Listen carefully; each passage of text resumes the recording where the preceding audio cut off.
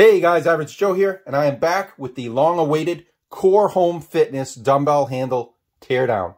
What I have are two broken Core Home Fitness dumbbell handles.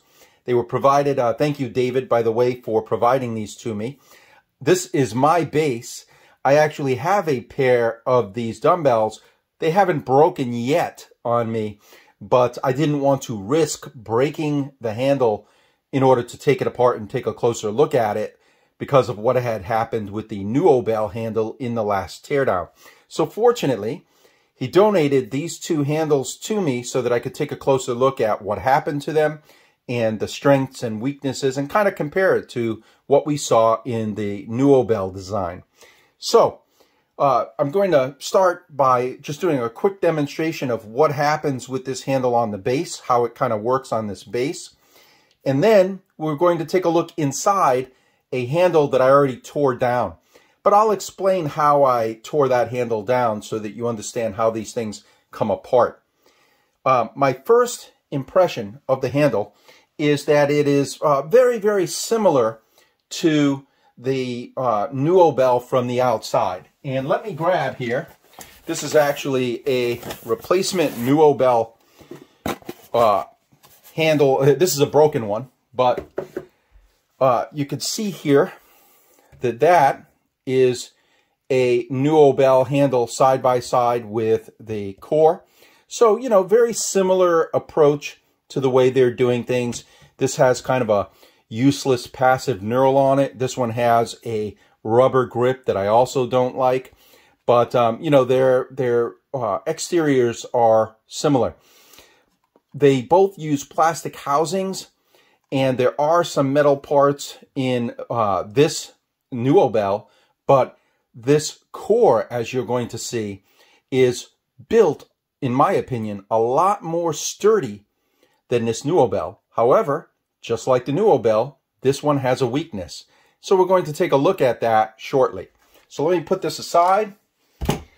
And, oh, by the way, we're going to take a closer look at this NÜOBELL in another video. I'm going to try to take this thing apart without breaking it and see if it can indeed come apart now. Now that I know how it's constructed, that'll be my attempt at seeing if I can do this without breaking it. It's already begun coming apart here because it's got a crack on the shell. But we'll take a look at this in a future video.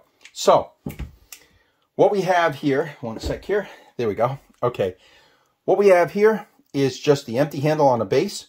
And what I'm going to do is show you how this actually works when you select your weights. Now, you might have seen this in other videos. You twist this handle, and as you twist it, it's going to extend telescoping rods on both sides.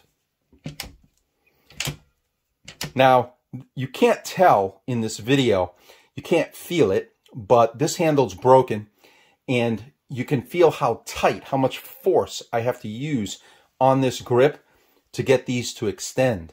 And that is because of a certain type of break that you're going to see after. But anyway, this extends out to the full 50. And then if you lift it, you can kind of see here, these, as you'll see later, are grooves that a mechanism in here that locks the weights in place, locks this groove to keep this thing from moving in and out. These little indentations are for these pins. Every single time that you adjust your handle and this groove lines up with this pin, the pin retracts. When this mountain here, this peak, lines up underneath the pin extends outward and it grabs the smallest plate, the plate that's right here.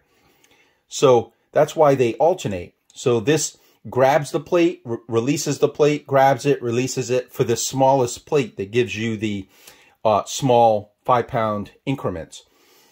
And as you're going to see shortly, this, even though it is a molded plastic on the outside, actually has a thin steel core on the inside. And that is part of why this breaks the way that it does and jams up. So anyway, now put this back down to 5 and take this off the base, put the base aside, and slide over our parts. Now, in order, just like with the NÜOBELL, I had to try to figure out how to take this handle apart. And when you're looking at the handle, there's a couple obvious things. There are these lock rings, right? One on each end. But beyond that, there are no screws, bolts, or anything to indicate how to take this thing apart. So I had to fiddle with it in order to see how to get it apart. What I discovered is, first of all, you pry up this end ring, okay? So that's this here. And underneath it is another ring. And this is the kind, you've seen these before, that you need to, it's a split ring. And you need to get your screwdriver under it and then run your screwdriver all the way around and basically pop this off the end of the shaft right there, okay? So, once you've got that off, this housing won't come off. You can pull all you want, but this housing is not going to come off. How do you get it off? Turns out that if you grab a pair of pliers and one at a time pull on this pin, this is a spring-loaded pin. If you pull on this pin so that, let's see if I can get this close up here, so that you pull the pin out high enough, far enough, and then you use a twist tie, as I have here, and that keeps the pin from retracting back into the unit. If this pin retracts and this pin retracts, those two pins together keep this from sliding off the handle. You can't get this housing off. So, this little trick will allow you to then slide this housing off of the rest of the handle. So, once you've got that, what you're going to find on one side is a plate like this, and this plate is just, it's a metal plate. It's just in there covering up the spring holes for the springs and ball bearings, okay? There's a spring in here and a ball bearing, spring in here and a ball bearing. And then these little weights, they actually put a couple of these, 2 in each side. So you can see one in here. Here's the other one. They're glued in with an adhesive, and you don't need to take these out. I took them out to show you what they look like, but these do not need to come out when you're taking this apart. But if you want to take them out, you can pry them up from the edges that are exposed here, and you can get these out of that cavity. And this is what it looks like when you take both of the weights out of here. And I'm assuming they did this to bring the handle up to the base weight of 5 pounds. They needed to make a 5-pound handle, and they didn't have enough material, so they had to add some metal back into the unit in order to bring it up to about 5 pounds. So, once you've got your metal plate off, and if you took off your weights, you would still have this on this shaft, okay? Inside here is a sliding mechanism that is what engages the base. So when you put this on the base, let's take a look at this base here. When you put this on the base, that metal tab there presses in on this metal component. And watch what happens here. It's spring-loaded. And what that does is that disengages the assembly, the internal assembly, so that it can all rotate in order for you to be able to change your weights. This is how it locks. So this pin here and this tab here combined keep the assembly from being able to be rotated unless this is in the base. That little tab engages right here on this shaft, and it literally goes right inside one of these plastic grooves. So for each increment, as you're adjusting your weights, that tab locks down in here, and it keeps this shaft from moving in and out. Okay, so now, excuse me, now you've got this slid off. Behind it, you have a couple things going on. One, you have a rubber washer and another lock ring. Now this kind you're going to need, of course, lock ring type pliers, snap ring pliers. And if you take these off, you have the wheel with detents, very similar to how other brands do this. They use a ball bearing with a spring. In this case, by the way, if you look at Bowflex uses just a spring and a ball bearing. Core went one step further. I don't really think this little thing adds value, but it is a little pocket, a little socket that goes in the spring, sits on that ball bearing like this. And so when you're turning your handle, this thing slides from pocket to pocket. Click, click, click, click. And it gives you that positive feedback of the different positions for your weight settings on the handle. And of course, there's one in each side of the handle. But one of the things I did notice is on this particular handle, and I haven't taken the other handle apart yet, but on this handle, it had two of these assemblies on one side. So this, okay, was on one side right here. There was a spring and a ball bearing and a plastic pocket here and here, and this wheel here, only on one side. The other side had this wheel, but no ball bearings or anything. So I guess you don't need it. You don't really need to have four of these in the handle, and I guess that's their way of cutting down on the parts. But anyway, there's just two of these positioned on one half inside your handle.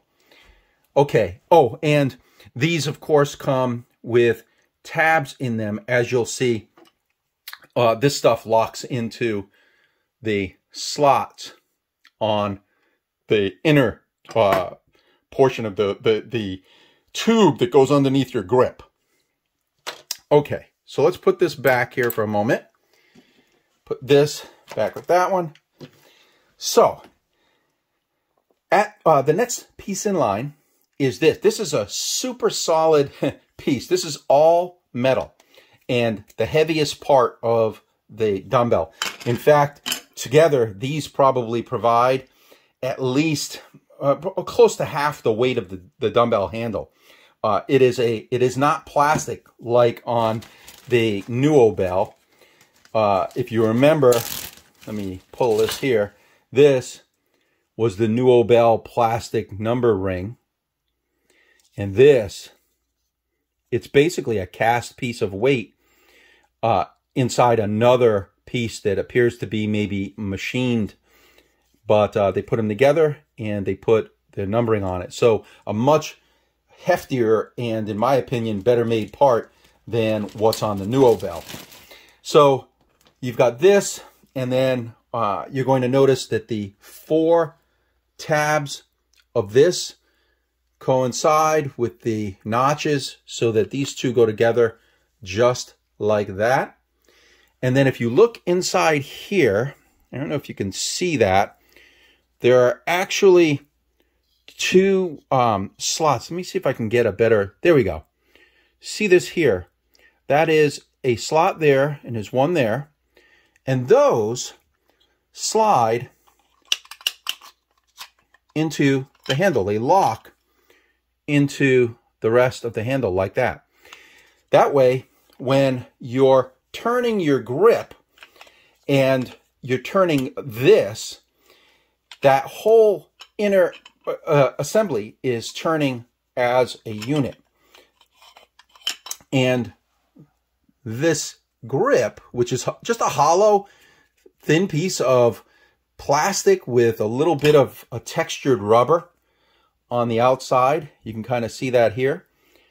And so that's just molded plastic and then a little thin layer of molded rubber. And that goes on here and it engages into the shape of this end cap. Let me show you that here. You can kind of see this. And these two go together like so, okay? So when you're turning your grip, this turns this. These four notches turn this. And this turns this center tube to rotate the tube. Now, let me pull that back off. Put this aside and take a look at the most important part of, in my opinion, this dumbbell. And this really separates it from NÜOBELL. Now, it has a weakness, but it's not the same as the NÜOBELL weakness. First, I'm going to show you something about the NÜOBELL in case you don't remember. This is the inside of NÜOBELL. It's got a steel rod with two aluminum components that are riding on that rod to separate in order to grab the additional weights. And then remember, it uses these 8 of these little cam followers in this groove, and it rides this groove. But when these things break, when they shear off, you end up with this. You can see in here, all 4 of those pins, that used to be this pin here. All 4 have sheared off. So once you've got this situation here, it no longer rides in these grooves. It just skips the grooves. And that's why on NÜOBELL's handle, when you, where is it here? When you adjust the NÜOBELL handle, if this side and this side aren't in sync, if this says 5 and this says 10, you've already broken some of your cam followers. So that's one of the symptoms that you'll see online when someone says, oh, I was twisting my handle on my NÜOBELL and now it says 20 on this side and 25 on that side. That's because these are now broken inside that handle. And this is about a $190 handle to replace. And it's unfixable. I don't know if I'm ever going to be able to come up with a way to fix this. We'll take a look again in a future video. So let's get back to this one. Now that you know the weakness of the NÜOBELL, let's take a look at what's going on with Core. Core uses an outer metal sleeve. It feels like steel. An inner metal sleeve. So this is another tube inside the other tube.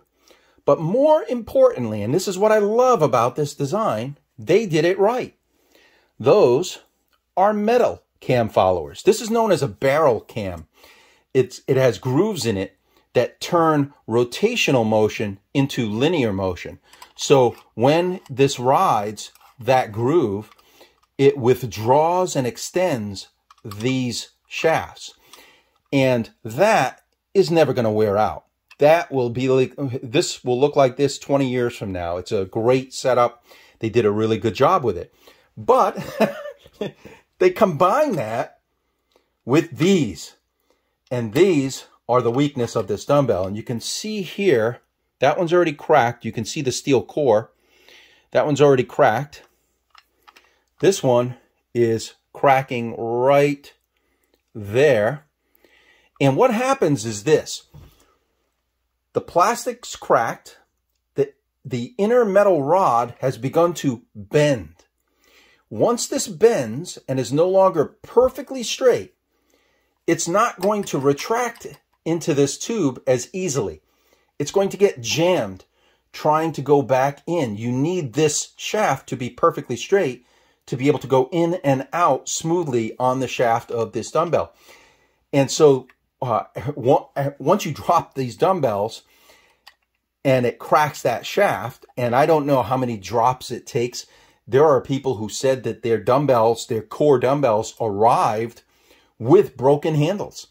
So maybe it only takes one good drop in order for the plastic to break, the metal to deform, and it no longer will retract back into this tube. And you'll hear people say, oh, the only way that I could get my weight plates off was to bang this back in. So what they're doing is they're jamming this back inside the tube in order to get their weight plates off of the broken dumbbell. And it really is the only way, because there's nothing else exposed for you to adjust or get to in order to take the dumbbell apart to get your weights off. So you have to pound, use a punch or a screwdriver or whatever and pound this back in like this so that you can get your plates off of your broken dumbbell. And again, this inner part, in my opinion, is the way that NÜOBELL should have done it. If the NÜOBELL cam followers were done in a more robust way like this, it'd be, I think, a much better dumbbell. Likewise, for core, if core were to spend the extra money and come up with maybe a steel of the type maybe that they use on barbells, something that is going to be able to take the impact and not bend at all. Or maybe there is a material out there, a carbon fiber or some other plastic composite that can bend but have enough elasticity to return to its original shape. So one way or another, core needs to fix this, because this is not really repairable. I tried to get these off, and they seem to be pressed in to place, locked in. There is no screw head on here. I tried grabbing them with pliers to pull them out. I tried unscrewing them, and of course they don't unscrew, they just keep rotating. So there really is no way to create an upgraded shaft with a new cam follower in order for you to do a repair. So in this case, we can take the dumbbell handle apart fairly easily, but we can't repair the most important part on the dumbbell. So if I were to try to make a replacement part for this, I would either have to come up with new shafts and a way for you to drill out and replace this cam follower on the new shaft, because these are connected. That's connected to this. Or I'd have to come up with an entire new part. Inner and outer tubes, cam followers, and the shafts. And that is a lot. I don't think that I can do that in a way that's going to be affordable. I just don't know. I haven't even begun to look into what would be involved to do that. And then, of course, there are patent issues and stuff like that when you have something so specific like this. Even though a barrel cam isn't novel, they may have some sort of claim on the way that this is all part of this assembly, and so that would be problematic. Coming up with a shaft with a new cam follower, not so much. But again, in its current form, it can be taken apart, but it cannot be repaired. So, what do I think overall? Well, the core handle is a pretty, this thing is hefty. By comparison, when you have this in your hand and you feel this feels almost twice the weight of this, even though it's not. It just feels like a very well-made dumbbell handle. So don't let the similarities in the exteriors of these things fool you. I think for the money, core makes a better dumbbell handle. But, you know, again, unless they're selling these replacements for a reasonable price, you're kind of stuck once this breaks. So it doesn't make a difference how it breaks, right? If the cam follower breaks on the NÜOBELLs, or the shaft breaks on these, handle's broken. You know, the only difference in this scenario is that I was able to take the core dumbbell handle apart, and I wasn't able to do that on the NÜOBELL last time. I am going to attempt it again now that I see how a lot of these are assembled, and I'm going to see if I can now pull that other handle apart without destroying it. Is there anything else? Let's see. Oh, and there was, yeah, this is just one other part. Basically, this component here, oops, locks in, uses this little plastic part right here, and that locks into this handle. That's all. So this just keeps this tube from rotating on this body here, so that the body stays stationary and the grip and the numbers rotate. That's, I think, the only thing I didn't explain here. So that's it, guys. I love the design of this dumbbell. I do hope that Core, you know, comes up with a better way to do these shafts. I'd really like to see them use a more robust metal or a plastic that is going to be much more elastic and not crack in the way that this plastic does. And if they do that, they'll have a really, really great dumbbell. The plates themselves are well made. If you have not picked up a Core dumbbell plate, it just feels like a decent plate. It's not something that I think that, you know, you're going to drop and destroy the covering of the plate. I haven't tested that, but I don't think that that is going to happen. My handles, for what it's worth, they haven't broken yet. But it looks like, you know, one good accident, one good drop, and I probably am going to be in the same boat as David was when his handles broke. So hopefully you found this helpful, guys. And in the next video, I think, oh, Snowed AD80, that's right. I am going to do a Snowed AD80 teardown and take a look at it, compare it to the AD28. And Snowed had also sent me some parts to show you that you can indeed get repair parts for the Snowed, and we'll talk about that more in the next video. So thanks for watching, guys. I hope you found this thing helpful, and if you did, I hope you'll hit the like and subscribe, and I will catch you in the next video. Have a great evening.